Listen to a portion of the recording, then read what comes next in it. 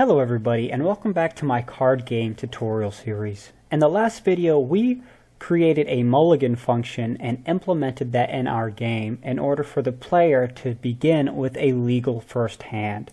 So if you haven't seen that video, be sure to watch that first. And to all my patrons out there, the program files for that video are uploaded to my Patreon, and you're able to download those files if you're having issues following along. If you have any questions, feel free to leave a comment below. If you want me to continue this series, hit the like button, and if you haven't already, subscribe.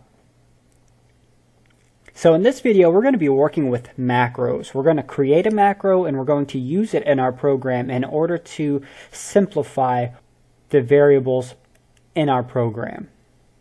And in order to test that out, we're going to be printing out the damage counters for our Pokemon. So damage counters in Pokemon represent 10 hit points for the Pokemon. And each time a Pokemon will do damage to another Pokemon, it will do it in increments of 10. Every time a Pokemon is attacked, those damage counters are removed until that Pokemon is defeated. So let's jump right into that. First, what I do when I work with macros is I create a new object dedicated to macros. And I'll just call that object macros. And in that object, I will create all of my macros in the create event. So the first two macros we're going to create are the card height and the card width. In order to create a macro, you want to type pound macro followed by the variable name. I typically use uppercase numbers for my macros. We're going to call it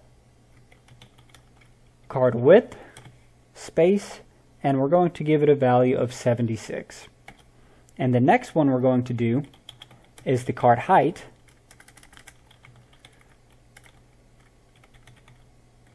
and we're going to give that a value of 106. Macros are essentially global variables. If these have been loaded in the game, I can use these in any object I want, or in any manner I want without initializing them in my create events. So in order for them to be in the game, I want to drop that new object in my room so that when the game loads up, the macros are already loaded in the game. So in order to drop it into your game, you want to click your instances layer and drag the macro anywhere you want into the room. So now that we've done that, we want to go back and implement that in our previous code. So let's say in our object player, in our create event, we want to remove these. But since we've done this already, and we've already implemented a card width and a card height, there's no reason to change all of the old variables to uppercase. So instead of going back and deleting these and then going into my events and changing all of the card width and card height variables to uppercase, I'm just going to go back to my macros and make them undercase so that it will simplify this process.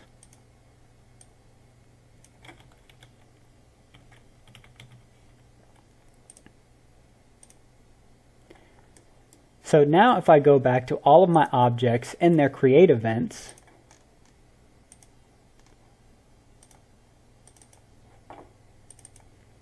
I should be able to remove these variables and the game will still operate as it should.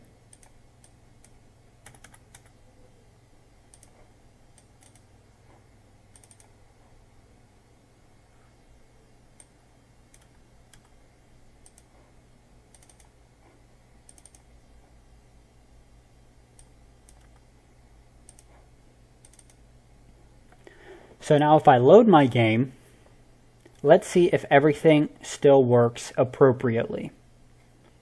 Now I have 2 errors in my player create event. It looks like I've initialized these variables 2 times. So let's get rid of that and try again. So with the game loaded, you can see that the cards still go to their proper place. I can still drop a card within its proper boundaries in the field, and it still prints in the proper place in the field. So we know that even though we removed all of those initializations, and now those variables are macros, the game still operates as it should.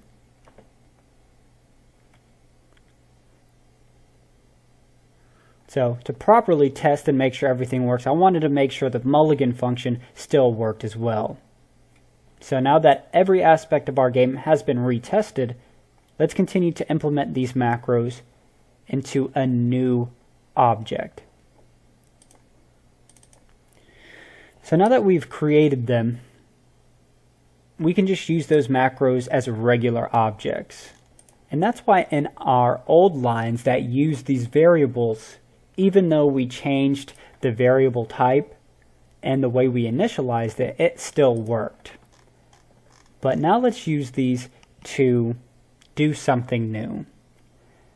And what we're going to do is in our object card, we are going to create a variable for the card's death counters. So we're going to create a new variable called decounters, and we're going to set that equal to a script command that's called getHP, and we're going to divide it by 10. So what this script is going to do is return the amount of health points this Pokemon has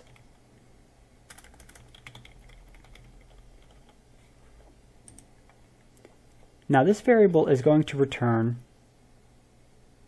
the 3rd position in the nums array that belongs to the card we are using, similar to how we did it in all of our other videos.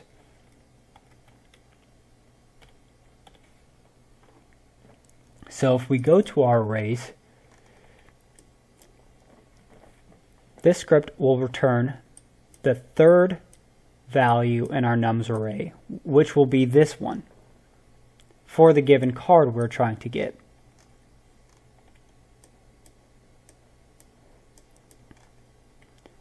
So if I click here, we can see that this function turns orange, and we know that it has been created properly. The next thing we want to do is make sure that this value is actually being stored in our object. So what we're going to do is create a little test text to make sure that it actually has been taken and we're getting the proper value. So we're going to add a draw text script to our object field card draw event. And in that draw text script, we're going to put the card's X position, the card's Y position, and the damage counter variable. But we want it to be a string, so we're going to put it in a string script call. Now what that should do is whenever a card is set to the field, it should print the number of damage counters it has in the center of the card. So let's see if that works.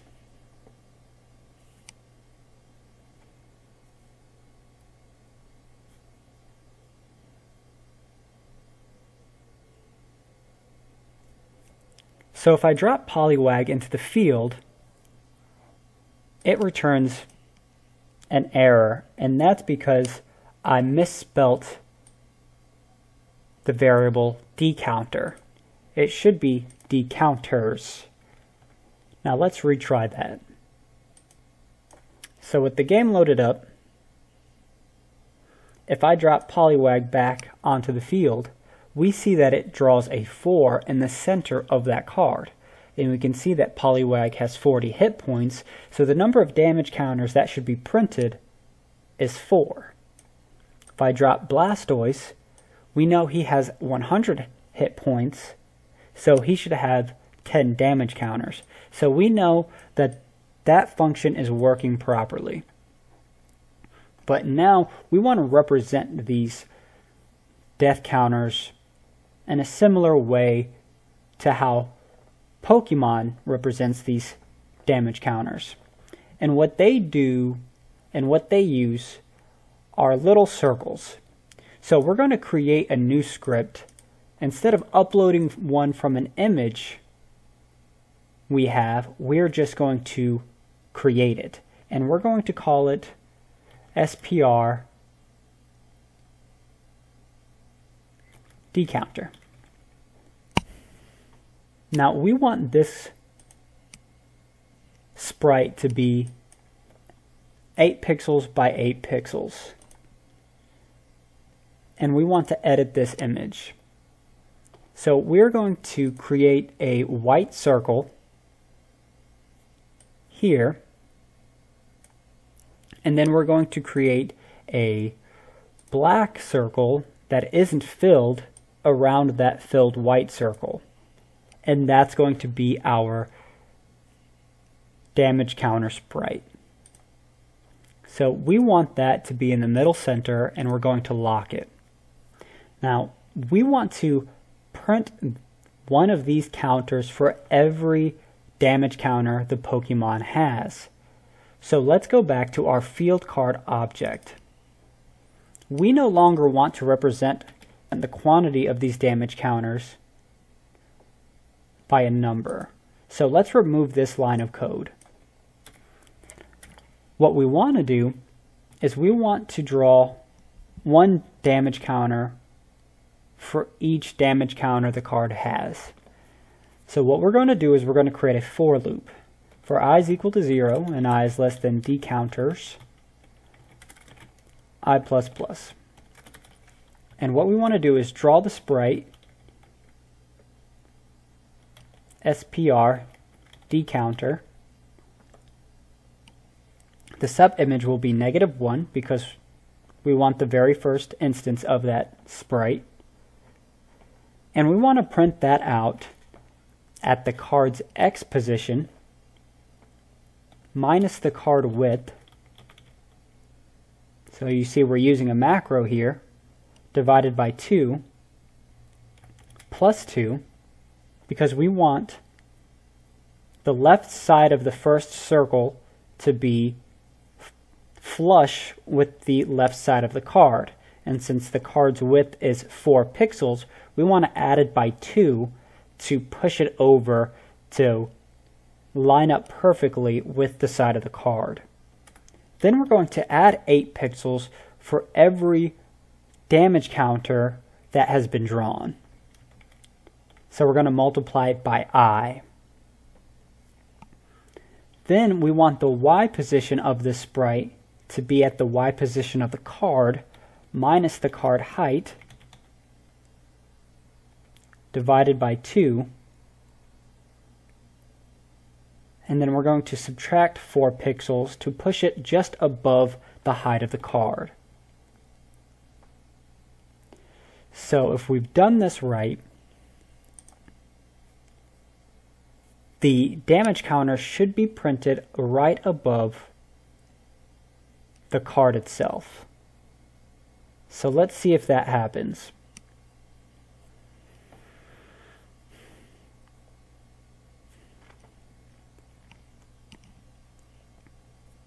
So if I set Poliwag onto the field, we see we have 4 damage counters printed above the card. And if you see, that first damage counter is flush with the side of the card. Same with the Poliwrath card. It has 90 health points, so it should have 9 damage counters. Now, one thing we have to consider is, say we have a card that has too many health say we have a card that has too many damage counters and it starts to print too far off of the card. For instance, Charizard has the most health points in the first base set. So let's add Charizard to the deck and see how that prints out. Charizard is represented by the card number 4, so if we change 2 to 4 in our deck initialization, it should change all the Blastoise cards to Charizard cards. So let's see if we get lucky in drawing a Charizard card quickly. And we didn't.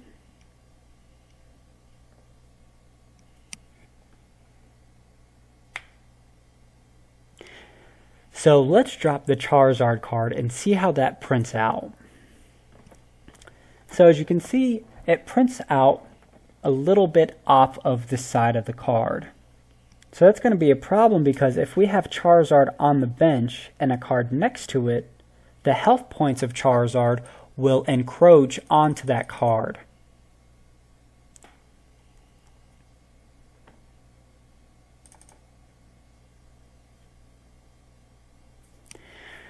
So if I put Squirtle here and Poliwag here, and I'm going to put Charizard in the center of them, you can't see it, but Charizard has 2 extra damage counters that are above 2 of Squirtle's damage counters. So we want to fix that so that once it exceeds 10, to begin printing above the damage counters we have. In order to do that, we want to go back to our field card draw event and add 2 conditions. And the first condition is if I is less than 10, print it out the way we've already printed it out.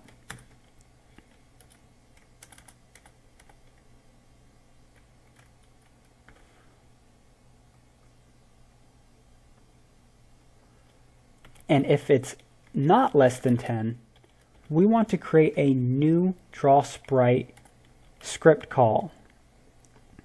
And it's going to be very similar to the one we've already done. So I'm going to copy and paste that over. And the only difference is we're going to subtract this by 10 so that it starts at the same position, but since I is greater than 10, we want to reset it. And then instead of subtracting by 4, we're going to subtract by 12. So let's load the game and see how that looks. A helpful testing tip will be when drawing these cards, try to draw as many cards as you can before the mulligan phase begins. So you can draw as many cards as you can, because that will increase your chances of drawing a Charizard card without having to go through so many mulligan reshuffles. Later in the series, we're going to prevent the ability to draw a card when initially drawing your hand, but we can exploit this to help us test quicker. So now I'm going to surround Charizard with 2 other cards, and I'm going to put it in the center. And as you can see, instead of it going off of the Charizard card, it's now being printed above the damage counters we've already printed out. Now we can keep going and creating conditions so that it can stack and stack and stack, but we know in the base set that Charizard has the most health points, so no other card is going to exceed this, so we don't need to do any extra if-else conditions in this draw event.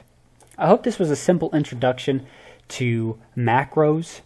We'll be using macros extensively when we begin creating the server and the client so that we can do multiplayer, and we will be using macros throughout the rest of this project so that we don't have to keep initializing the same variable over and over again. In the next video, we're going to allow the user to drop energy cards onto Pokemon on the field. So if you're interested in seeing something like this, hit the subscribe button. If you would like me to continue this series, hit the like button. If you have any questions, leave them in the comments below. And if you'd like to download these files and get exclusive content, be sure to check out my Patreon.